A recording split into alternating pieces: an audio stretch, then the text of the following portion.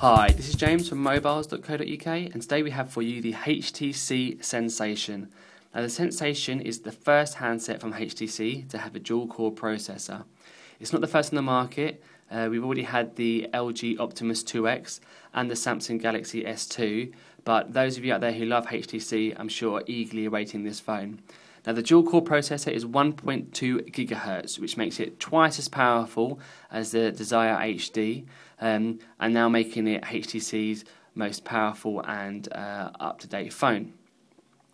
They've also updated the software as well as the hardware. Here we have HTC's Sense skin on top. We have this cool little unlocking disc that when we lift up from the bottom, lets you into the menu of the phone and lets you play around with the other features.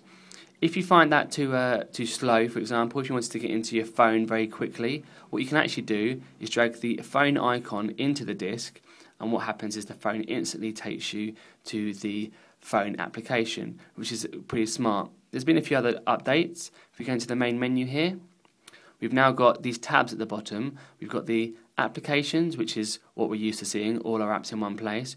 We've got the frequent. Now, what this does is the phone automatically knows which applications you're using the most, and it will put them in this menu for you. So if you use your camera a lot, your calendar a lot, they'll always show in this menu here, making it a lot easier for you to find the apps that you use frequently. We've also got a little download menu here, which is just where all your downloaded apps will go into instantly, so you can see where they've gone once you've downloaded them from the Android marketplace.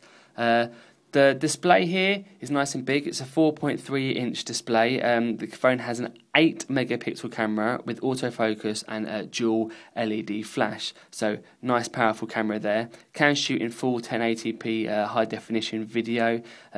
So again, a really smart-looking phone both on the inside and out. We're fairly impressed with it. We really like the new HTC Sense menu that they've come up with, and we think you guys will too. If you've got any questions, give us a shout in the comments below. Cheers.